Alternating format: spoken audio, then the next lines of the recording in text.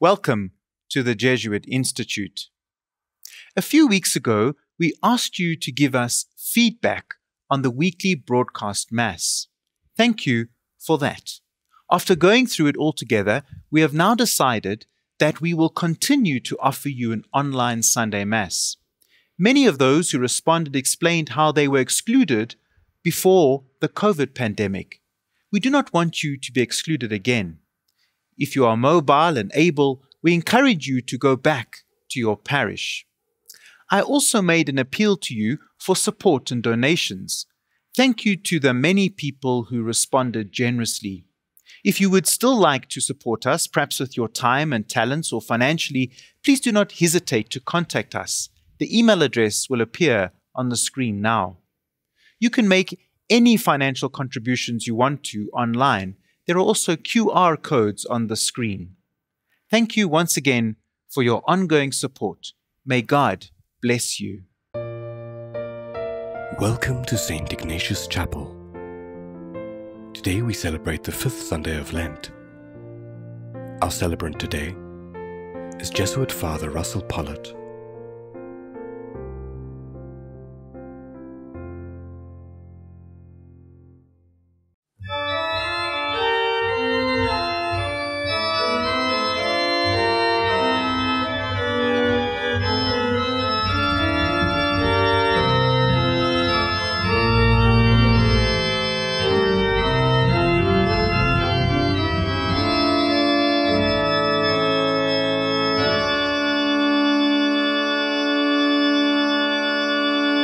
In the name of the Father, and of the Son, and of the Holy Spirit.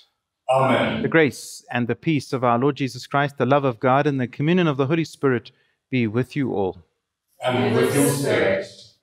We come before the Lord, knowing that at times we judge and condemn unjustly. For the times we have done that to others, let's ask the Lord now for mercy and forgiveness.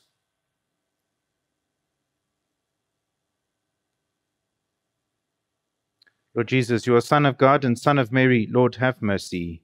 Lord, have mercy. Christ Jesus, your Word made flesh and splendor of the Father. Christ, have mercy. Christ, have mercy. Lord Jesus, you will come again in glory to judge both the living and the dead. Lord, have mercy.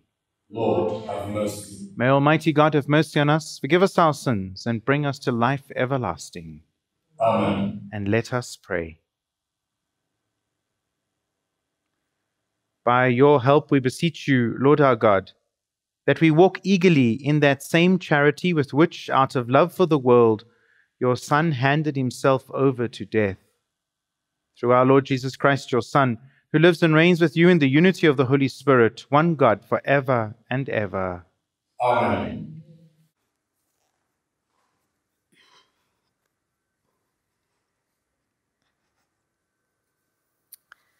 A reading from the book of Isaiah.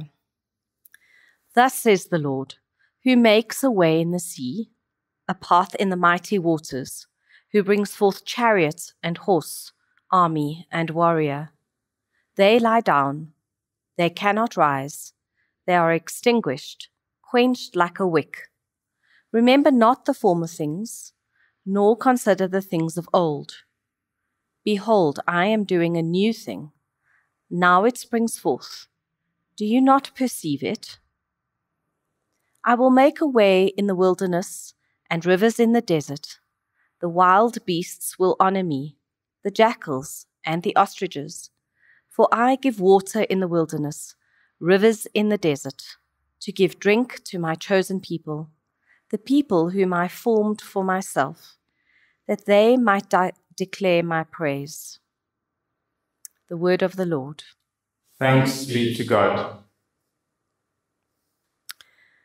What great deeds the Lord worked for us.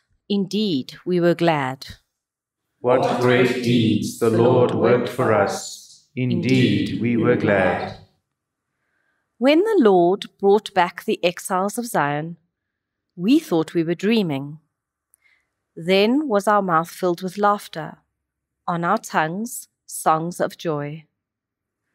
What great deeds the Lord worked for us. Indeed, we were glad. Then the nations themselves said, What great deeds the Lord worked for them! What great deeds the Lord worked for us! Indeed, we were glad. What great deeds the Lord worked for us! Indeed, we were glad. Bring back our exiles, O Lord, as streams in the south. Those who are sowing in tears will sing when they reap. What great deeds the Lord worked for us! Indeed, we were glad. They go out full of tears, bearing seed for the sowing. They come back with a song, bearing their sheaves. What great deeds the Lord worked for us! Indeed, we were glad. A reading from the letter of St. Paul to the Philippians. I count everything as loss because of the surpassing worth of knowing Christ Jesus my Lord. For his sake I have suffered the loss of all things, and count them as refuse, in order that I may gain Christ and be found in him, not having a righteousness of my own based on law, but that which is through faith in Christ, the righteousness from God that depends on faith, that I may know him and the power of his resurrection, and may share his sufferings, becoming like him in his death, that, if possible, I may attain the resurrection from the dead. Not that I have already obtained this or am already perfect, but I press on to make it my own, because Christ Jesus has made me his own. I do not consider that I have made it my own, but one thing I do, forgetting what lies behind and straining forward to what lies ahead, I press on toward the goal, for the prize of the upward call of God in Christ Jesus. The word of the Lord. Thanks be to God. Praise to you, O Christ, King of eternal glory. Even now, says the Lord, return to me with all your heart, for I am gracious and merciful. Praise to you, O Christ, King of eternal glory. The Lord be with you. And with your spirit. A reading from the Holy Gospel according to John. Glory to you, O Lord. At that time Jesus went to the Mount of Olives. Early in the morning he came to the temple, and all the people came to him as he sat down and taught them. The scribes and the Pharisee brought a woman who had been caught in adultery, and placing her in the midst, they said to him, "Teacher, this woman has been caught in the act of adultery. Now in the law, Moses commanded us to stone such. What do you say about her?" This they said to test him, that they might have some charge to bring against him. Jesus bent down and wrote with his finger on the ground. And as they continued to ask him, he stood up and said to them, "Let him who is without sin among you be the first to throw a stone at her." And once more he bent down and wrote with his finger on the ground. But when they heard it, they went away, one by one, beginning with the eldest. And Jesus was left alone with the woman standing before him. Jesus looked up and said to her, "Woman, where are they? Has no one condemned you?" And she said, "No one, Lord." And Jesus said to her, "Neither do I condemn you. Go and sin not again." The Gospel of the Lord. Praise to you, Lord Jesus Christ.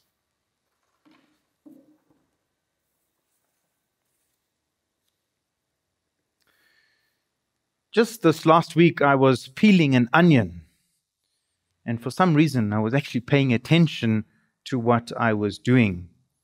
And as you peel away these different layers, you notice a couple of things. First of all, how the texture begins to change, and the color of these different layers begins to change. We have those thin, rough outer parts of the onion, but as you go in, every layer has a slightly different color.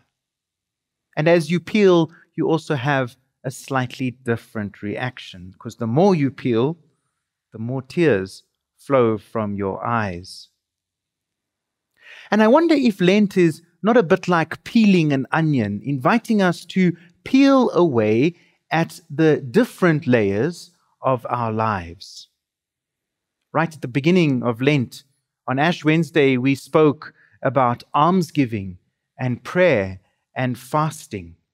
And these were always all tools that we are given to peel away at what is going on inside of us. And we know that each human being is very complicated, that there are layers upon layers upon layers in our hearts. At face value, the story that we hear in the gospel today is one of this woman who is committing adultery.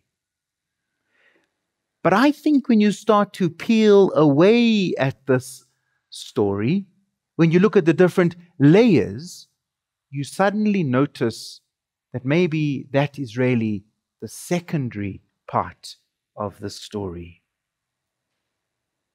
Notice three things. The first is the treatment of that woman. Absolutely no personhood, absolutely no humanity. There is absolutely no compassion for her. And suddenly you notice that the Pharisees and the scribes are acting like that because they are using her as bait. They are disguising it as upholding the law, but what they're really trying to do is get at Jesus. And she is simply the tool, the means to the end, the bait for them to trap Jesus. And so that's the second thing to notice, that they want to trap Jesus because they want to do away with Jesus. And notice why they want to do away with Jesus. Because he did not approve of what they were doing and what they were saying and the burdens that they were laying on people. He challenged them. He showed up their religious hypocrisy. And so the easiest way to shut him up is to get rid of him. Notice another layer to this story. The bias and the structure of hypocrisy in the whole system. The sin of structural sin, so to speak, and that is patriarchy. They want to condemn and they want to kill this woman, murder her actually, under the guise of law, because she has sinned. But notice the hypocrisy that the man is nowhere to be seen or heard. This woman was not alone. And so the system of patriarchy is another layer to this story. I think Lent is inviting us to look at the different layers in our own lives, the layers of sin in our own lives, to see the dynamic and how they play out, to see the dimensions of sin.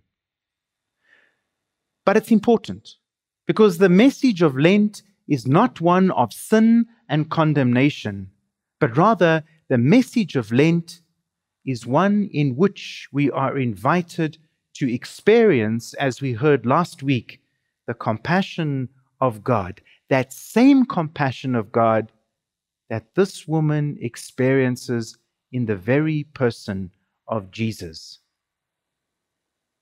Now, I was wondering how one might peel away these layers to understand ourselves better.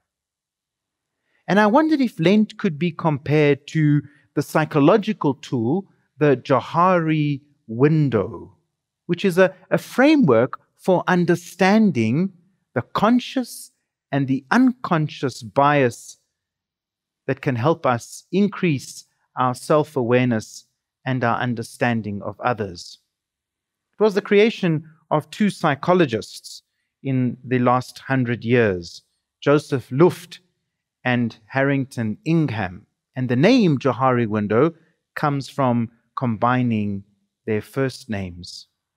You see, because some sin we are conscious of.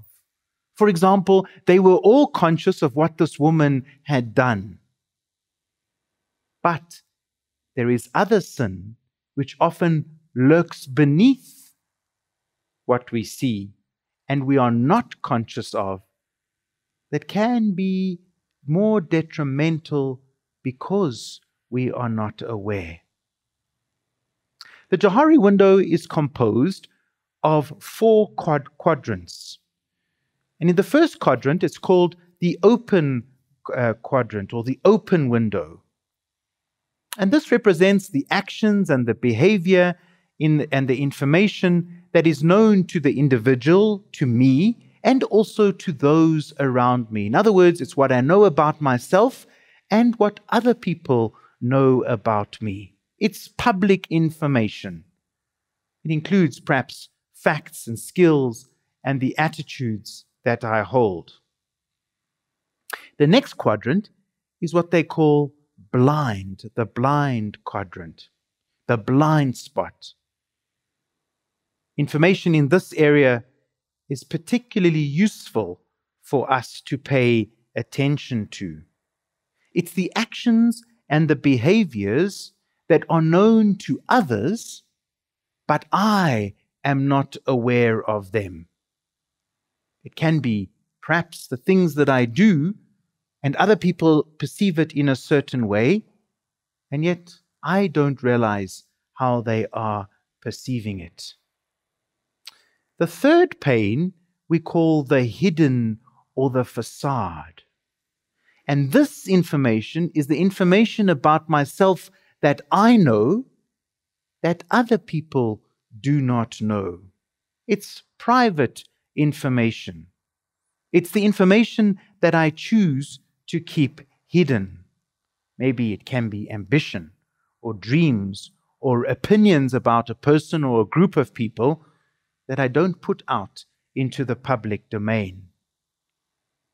And then the fourth quadrant is what we call the unknown.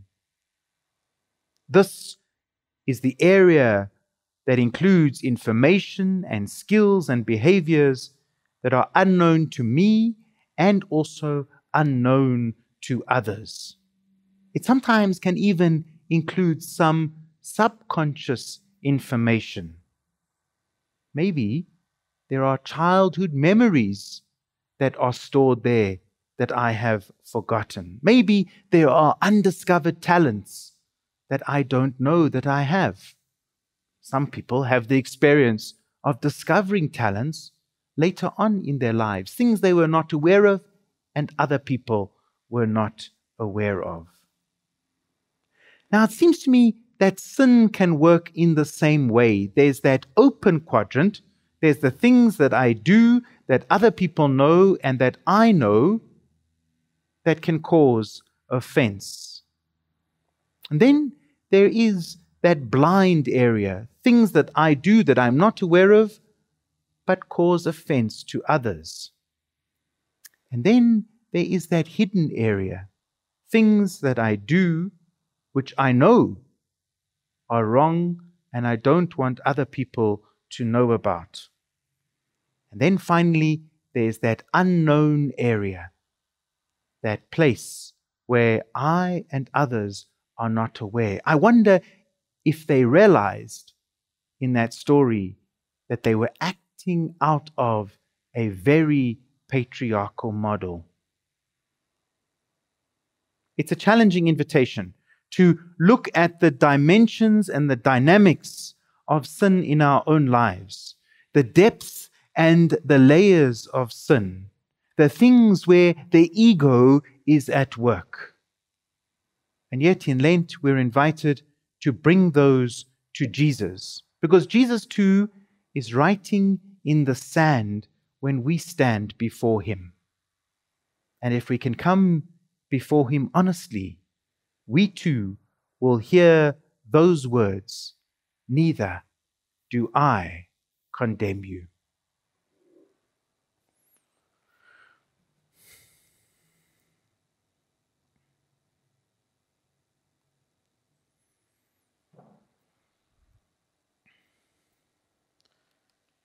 Let's pray together the Apostles' Creed. I believe in God, the Father Almighty, creator of heaven and earth, and in Jesus Christ, his only Son, our Lord, who was conceived by the Holy Spirit, born of the Virgin Mary, suffered under Pontius Pilate, was crucified, died, and was buried. He descended into hell. On the third day he rose again from the dead. He ascended into heaven, and is seated at the right hand of God the Father Almighty. From there he will come to judge the living and the dead. I believe in the Holy Spirit, the Holy Catholic Church, the communion of saints, the forgiveness of sins, the resurrection of the body, and life everlasting. Amen. Let's now bring our prayers before the Lord.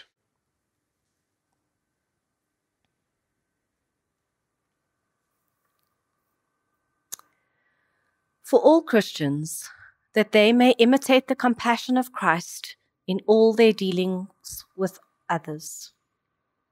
Lord, hear us. Lord, graciously hear us. For all who make and enforce laws, that they may know how to temper mercy with justice. Lord, hear us. Lord, graciously hear us. For women and children, for all women and children whose personhood and humanity are stripped when they are used as bait, a means to an end, that they would come to know their dignity and be cherished because they are the image of God. Lord, hear us. Lord, graciously hear us. For all who have been unjustly treated or condemned, that the hurt and damage caused by injustice will be healed. Lord, hear us. Lord, graciously hear us. For women who are abused, we pray for all women who have been abused physically, emotionally, and psychologically, that they would find healing and comfort. We pray for an end to gender-based violence. Lord, hear us. Lord, graciously hear us.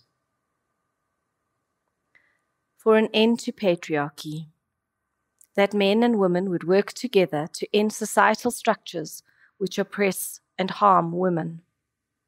Lord, hear us. Lord, graciously hear us.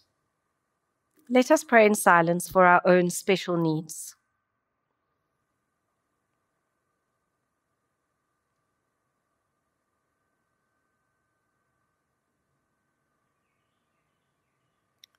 For these we pray. Lord, hear us. Lord, graciously hear us.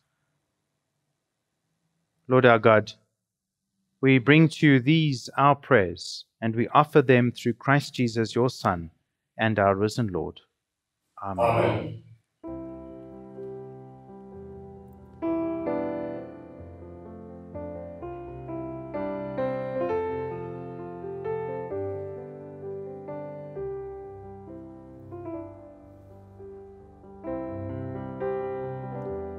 Blessed are you, Lord God of all creation, for through your goodness we have this bread to offer, fruits of the earth, work of our human hands. It will become for us the bread of life.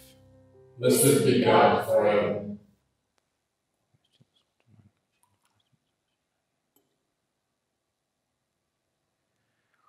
Blessed are you, Lord God of all creation, for through your goodness we have this wine to offer, fruit of the vine, work of our human hands. It will become for us our spiritual drink. Blessed be God forever.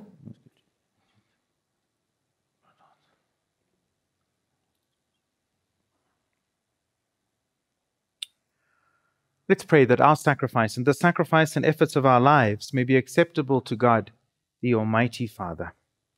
May the Lord accept the sacrifice at your hands, for the praise and glory of God's name, for our good and the good of all God's holy church. Hear us, Almighty God, and having instilled in your servants the teachings of the Christian faith, graciously purify them by the working of this sacrifice. We ask this through Christ our Lord.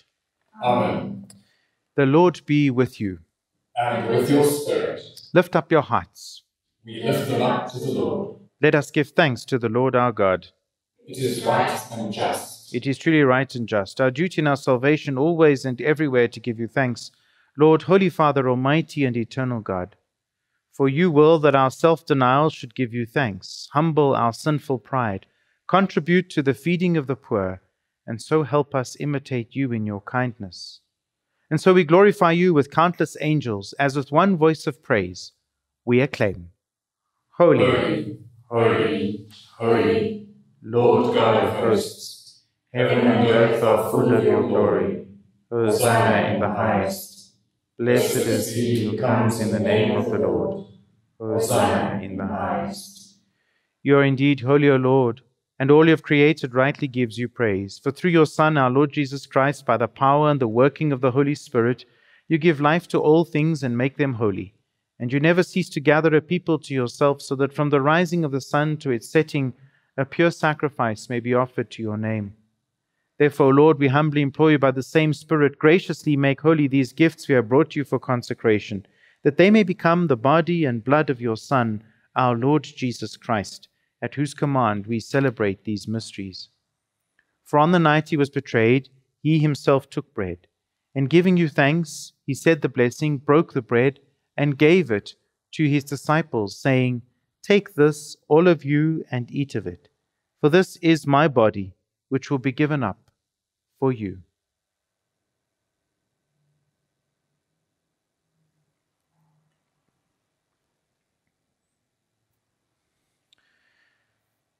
When supper was ended, he took the cup, and giving you thanks, he said the blessing, and gave the cup to his disciples, and said, Take this, all of you, and drink from it, for this is the cup of my blood, the blood of the new and eternal covenant, which will be poured out for you and for all for the forgiveness of sins.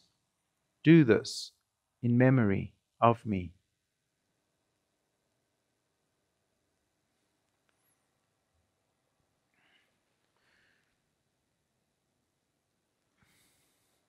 The mystery of faith. Save us, Saviour of the world, for by your cross and resurrection you have set us free.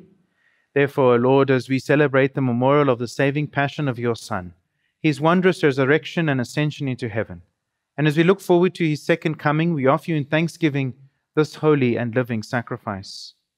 Look, we pray, upon the offering of your church, and recognizing the sacrificial victim by whose death you willed to reconcile us to yourself, grant that we who are nourished by the body and blood of your Son, and filled with his Holy Spirit, may become one body, one spirit in Christ. May he make of us an eternal offering to you, so that we may obtain an inheritance with your elect, especially with the most blessed Virgin Mary, Mother of God, with Saint Joseph, her spouse, with your blessed apostles and glorious martyrs, and with all the saints, on whose constant intercession in your presence we rely for unfailing help. May this sacrifice of our reconciliation, we pray, O Lord, advance the peace and salvation of all the world. Be pleased to confirm in faith and charity your pilgrim church on earth, with your servant Francis our Pope, Buti our Bishop, the order of bishops, all the clergy, and the entire people you have gained for your own. Listen graciously to the prayers of this family you have called before you. In your compassion, O merciful Father, gather to yourself all your children scattered throughout the world. To our departed brothers and sisters, and to all who are pleasing to you at their passing from this life, give kind admittance to your kingdom. There we hope to enjoy forever the fullness of your glory, through Christ our Lord, through whom you bestow on the world all that is good. Through him, and with him, and in him, O God, Almighty Father, in the unity of the Holy Spirit, all glory and honor is yours forever and ever. Amen. Let's pray now in the words that the Lord Jesus himself taught us. Our Father, who art in heaven, hallowed be thy name. Thy kingdom come, thy will be done on earth as it is in heaven. Give us this day our daily bread, and forgive us our trespasses, as we forgive those who trespass against us. And lead us not into temptation, but deliver us from evil. Deliver us, Lord, we pray, from every evil, and graciously grant peace in our days, that by the help of your mercy we may be always free from sin and safe from all distress, as we await the blessed hope and the coming of our Saviour, Jesus Christ. For the kingdom, the power, and the glory are yours, now and forever. Lord Jesus Christ, who said to your apostles, "Peace I leave you, my peace I give you," look not on our sins, but on the faith of your church, and graciously grant her peace and unity in accordance with your will, who live and reign forever and ever. Amen. The peace of the Lord be with you always. And with your spirit. If you with others, feel free to show them a sign of peace. If not, just simply spend a moment praying for peace.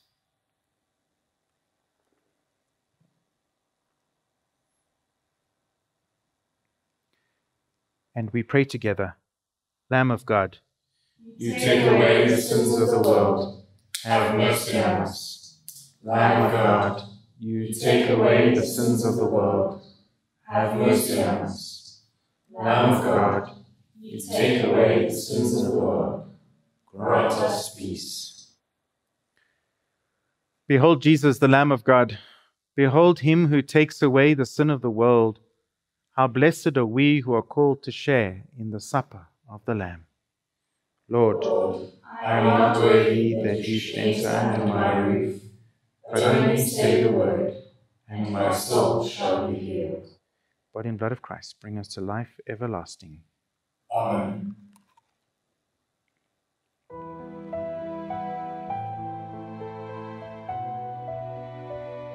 Although you cannot receive physical communion with us now, we invite you into a moment of spiritual communion. The great medieval theologian, St. Thomas Aquinas, defined spiritual communion as an ardent desire to receive Jesus in the Holy Sacrament, and a loving embrace as though we had already received him. His words are echoed by the great mystic and fellow doctor of the Church, St. Teresa of Avila, who wrote, "When you do not receive communion and do not attend Mass, you can make a spiritual communion, which is a most beneficial practice. By it, the love of God will be greatly impressed on you." At this moment, we invite you to focus on Christ and your longing for union with him. Express your desire to feel his grace coursing through you, giving you strength and courage, particularly in these difficult times. In your desiring union, you are united with us and to Christ. In this moment, we experience the reality that is already here.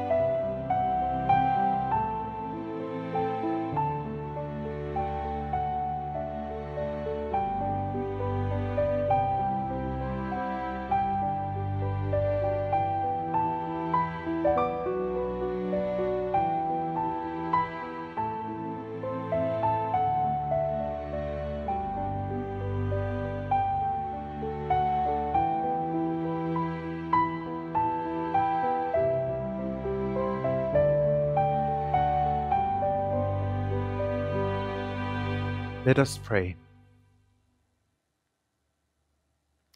We pray, Almighty God, that we may always be counted among the members of Christ, in whose body and blood we have communion, who lives and reigns forever and ever. Amen. The Lord be with you. And with your spirit. Bow your heads and pray for God's blessing. Bless, O Lord, your people who long for the gift of your mercy, and grant that what at your prompting they desire, they may receive by your generous gift. We ask this through Christ our Lord. Amen. And may Almighty God bless you, the Father, the Son, and the Holy Spirit.